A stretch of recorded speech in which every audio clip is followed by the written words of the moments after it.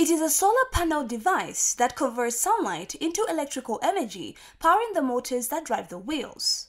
Although it's incomplete, this is a solar-powered wheelchair created to improve the lives of physically challenged people.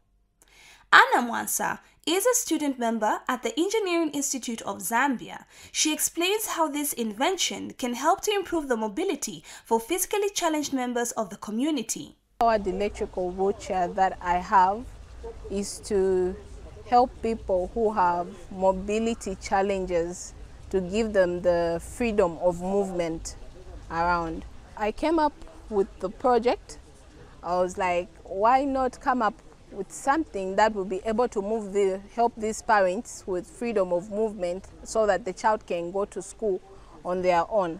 And I was like, at school we are covering solar technology as a course, and I'm an electrical student. So combine both together, I came up with a solar electrical wheelchair.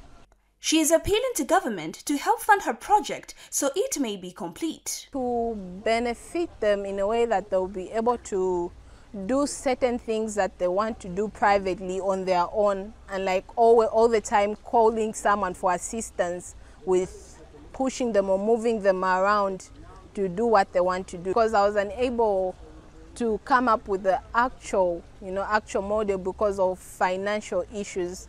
But imagine if I had someone sponsoring me, I would have had an actual wheelchair presented to Zambia today. The solar-powered wheelchair can operate continuously, powered only by the sun, making it more effective by its users. Viezio Piri, ZNBC News, Kitwe.